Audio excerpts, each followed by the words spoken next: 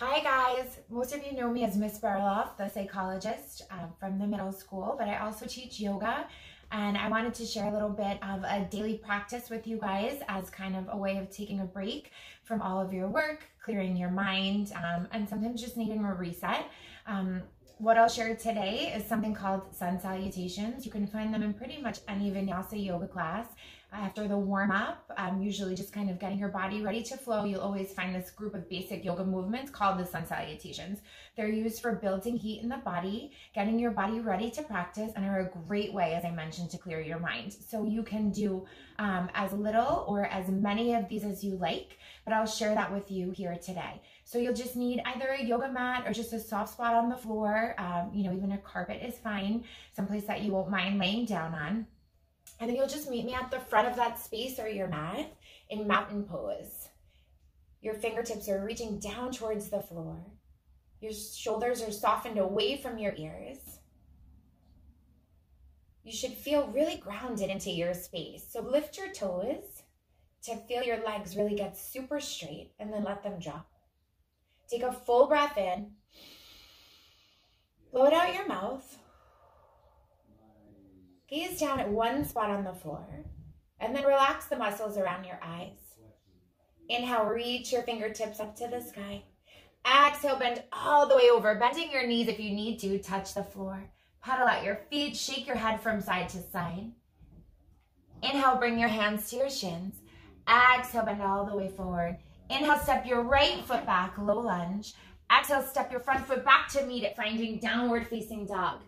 Paddle out your feet, shake your head from side to side. Inhale, pull forward to plank, and then exhale, lower all the way down to your floor. Push your fingertips into your mat, and then inhale, lift your heart. This is called cobra pose.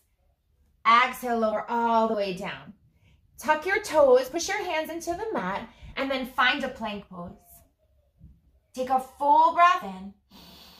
Exhale to downward facing dog. Inhale, lift your right foot. Exhale, step that foot forward between your hands, low lunge. Inhale, lift your heart. Exhale, step your back foot forward. Pedal out your feet, shake your head from side to side. Inhale, hands to shins. Exhale, lower all the way down. Bend your knees slightly. Inhale, reach your fingertips to the sky. Exhale, blow it out your mouth. Inhale, reach. Exhale, bend all the way over, bending your knees if you need to. Next breath in, step your left foot back. As you breathe out, step your right foot back, downward facing dog. Inhale, pull forward to plank. Exhale, lower all the way down. Next breath in, spread your fingertips, lift your palms, and then inhale, lift your heart. Elbows pull to the wall behind you. Exhale, lower all the way down. Tuck your toes, push your hands into your mat. Inhale to plank. Exhale, downward facing dog. Inhale, left foot to the sky. Exhale, left foot forward between your hands, low lunge. Inhale, lift your heart. Exhale, step your back foot forward. Pedal out your feet, shake your head. Inhale, hands to shins. Exhale, bend forward, touch your mat. And then bend your knees, take a full breath in, reach your fingertips to the sky. Exhale out your mouth. Inhale, reach. And then bring your hands to peace, hands above your head, bringing them to your heart. Find your mountain pose. Take a full breath in. Exhale, blow it away. And then relax.